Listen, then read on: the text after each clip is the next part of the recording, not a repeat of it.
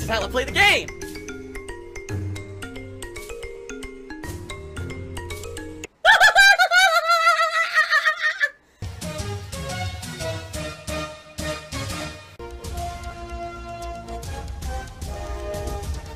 Oh my god!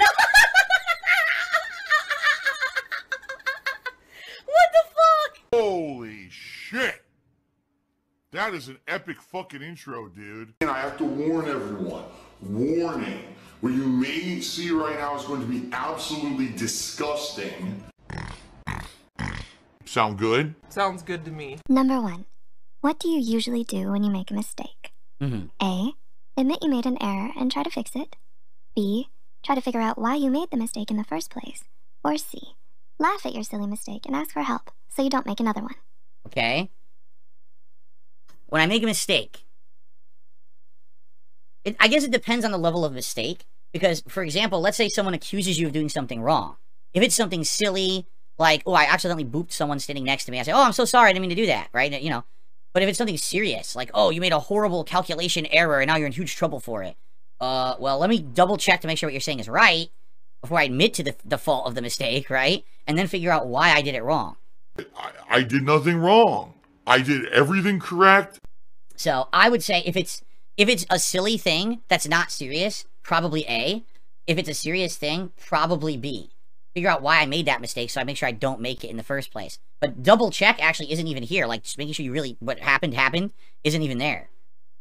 So I would say it's A or B, but it depends on the situation. Number 2. Oh, wait. How am I supposed to write, what am I writing down? It didn't say to write down anything. Right? It didn't say to write down 1, 2, or 3. So, what am I writing down? Alright, let's continue. I don't even know what we're supposed to do. What's the first thing you do when a friend cancels plans on you last minute? A. Tell them it happens and find another way to spend your time. B. Feel upset about it, but move on eventually. C. Try to find another day to hang out and have fun together. If it were just a friend casually, I would do C.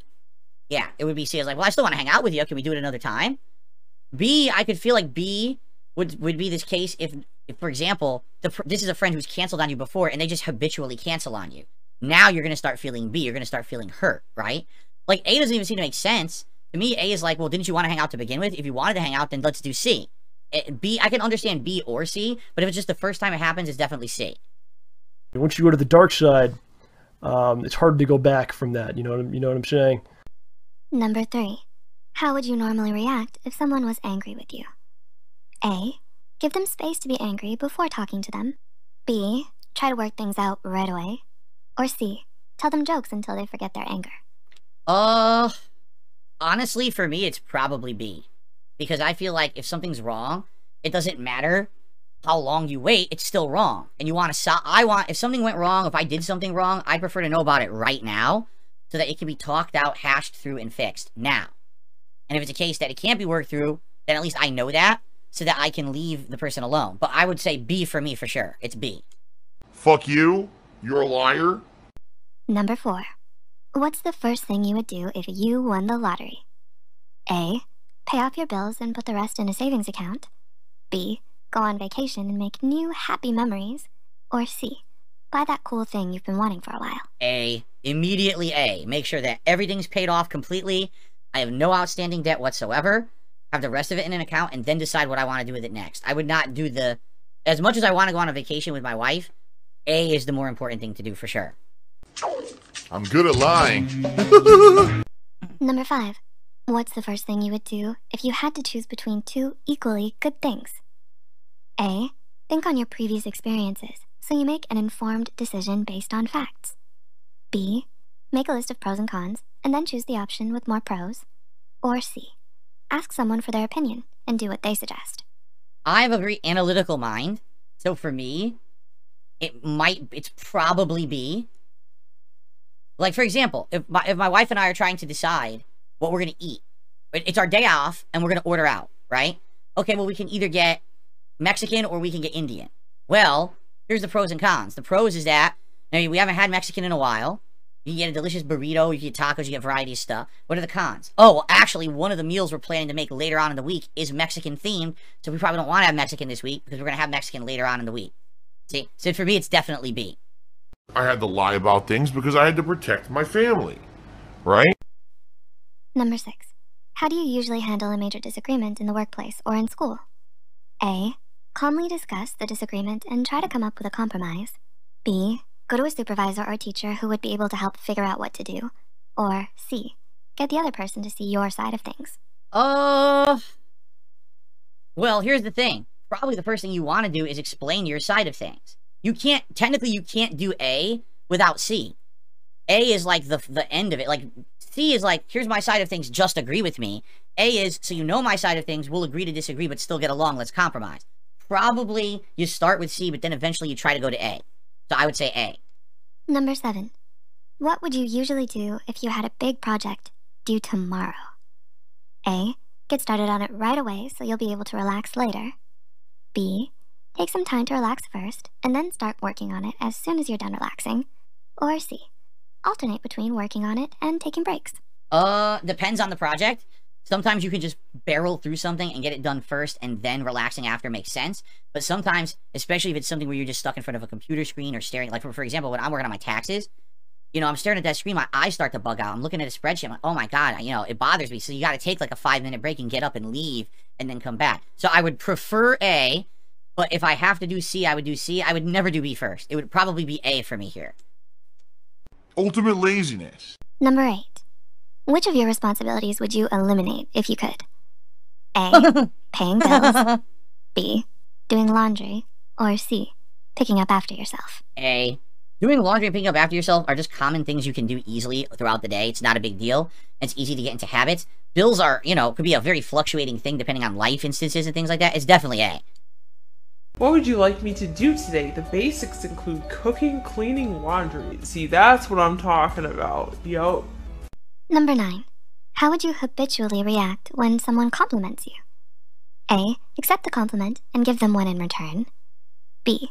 Accept the compliment and thank whoever complimented you. Or C. Don't accept the compliment by saying you don't deserve it. B. B for me, for sure. Number 10. How do you normally respond when you embarrass yourself? A.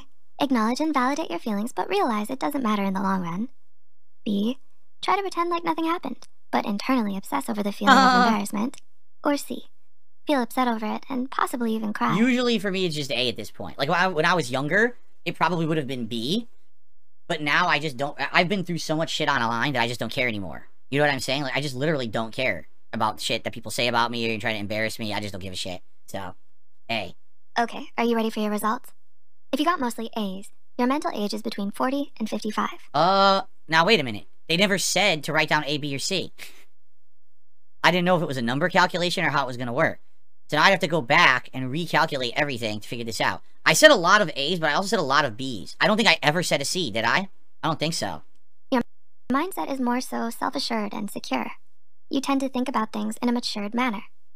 If you answered B the most, your mental age is 20 to 40 years old. Honestly, I think I said B the most, didn't I? I said either A or B the most. I don't think I barely ever said C. With finding your way. And though it may be difficult, you always wind up on the right path in the end. If you answered mostly C's, your mental age is between 10 and 20 years old, and your perception of the world is young and bright. Yeah, see, I barely said C at all. I think what it is I'm a lot of B's, but I'm now starting as I'm getting older, I'm turning into an A type. So, and it makes sense. As I get older, I'm more mellowing out. I'm not caring as much. I'm trying to be more metered. Let's compromise, right? It's not my way or the highway anymore. And that's A. So, that makes sense. Okay. You are a liar. A dirty, filthy liar. Okay. Guys, gals, and everybody else, thank you. This was a great DSP versus the Internet show. There was a great amount of variety on said show. I really enjoyed it. I want to say thanks to the few people who did support the channel, whether it was a membership, a super chat, gifted membership, or a tip. Here we go, let's get some pulls. Come on. Pull the gotcha. Pull on my gotcha. Come on. You know we gotta get some pulls. For adoption. Here it comes. Or are they just selling them on the black market? Oh! So now hold on a second here. Now I've got the evidence. I've had enough.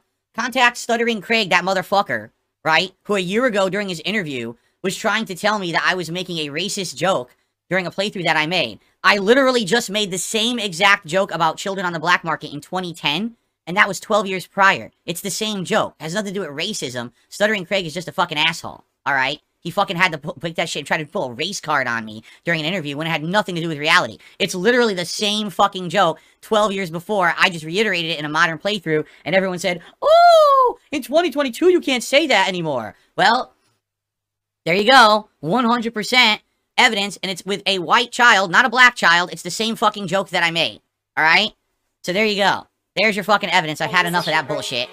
What was the name of the foster family that adopted You can call me an asshole. You can call me an e-beggar. You can call me irreverent. You could say that I've said awful things over the years, but the one thing you can never accuse me of is racism, because I've never been racist ever in my life. That's bullshit. I'm playing a woodwind instrument. I'm Japanese.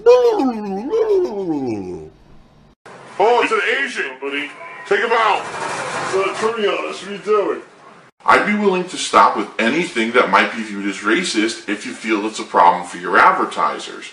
Yeah, that's what always gets me about people online who want to say people are racist and try to cancel them. It's like, wait a minute. Unless someone overtly made a insult about a race, it's not a racist joke. It's not a racist comment. If you are assuming race in the joke, then you're the racist. You're the one who sees race when the other person probably doesn't. You know what I'm saying? Oh my god, he's drinking gin. Yes. Thank you all for all of your attention, for all of your support, and for all of the love and views over these years. Really. If it's not for you guys, I wouldn't be here 14 years later able to reminisce about my past like this. So thank you all so very much. Here's to another awesome 15 plus years of content creation. Whether it's all gameplay or not is debatable, but it's going to be fun. Thank you all. I'll see you next time for Retro React. This is Heavy Rain, signing off. Peace out, everybody. In one way or another, I'll probably be working till I'm dead. And I've kind of accepted that reality. And, you know, yeah, if I'm 50, 60 years old and I still have to play video games for a living, maybe the formula will change. It is what it is. That's my reality, you know. There's still this back here. And it's still in the back of my neck, the back of my head, the back of my mind, and it's always telling me it's WWE Champions time. I love it. I love it. Is a mobile game addict.